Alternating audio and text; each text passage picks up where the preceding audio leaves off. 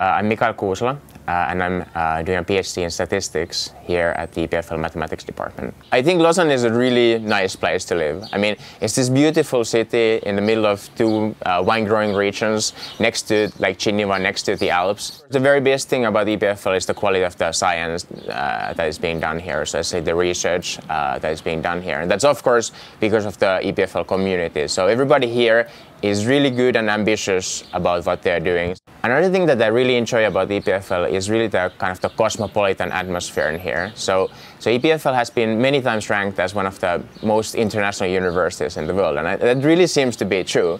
It's such an, you have people from all over the world coming in here, doing research and learning about science. Well, our group is a very good example of that. Our professor is from Greece, our postdoc is American Chinese, and from Finland my PhD colleagues are from Israel, Canada and Italy, and we've had members from various other countries before. So I once actually counted that we can collectively speak some like 20 different languages in our group. So I'm studying the statistical issues that arise in analyzing of data at CERN.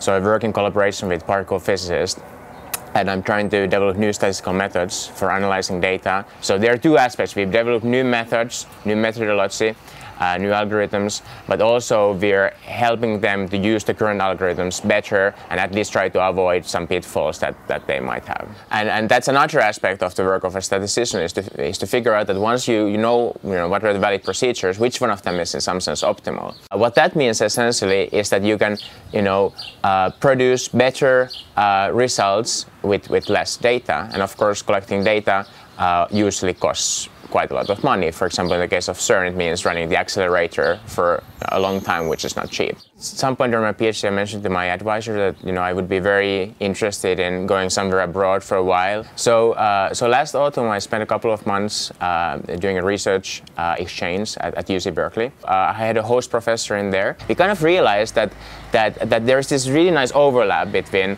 our views on this problem. And essentially during that stay, I came up with a new method together with him that we use to solve this problem. It actually seems to be working very nicely, and we are now kind of going further with that. What I'm doing is not too far away from methods that are used in genomics, in medical research, economics. So there's all these very deep connections, and usually it's not really the precise application. It's more about trying to understand what is the underlying statistical mathematical problem, and then come up with solutions to that problem. And it might actually have even surprising applications in fields that you might not have imagined before. This is really the interesting thing about statistics, this interplay between really interesting mathematical problems and also very interesting applications.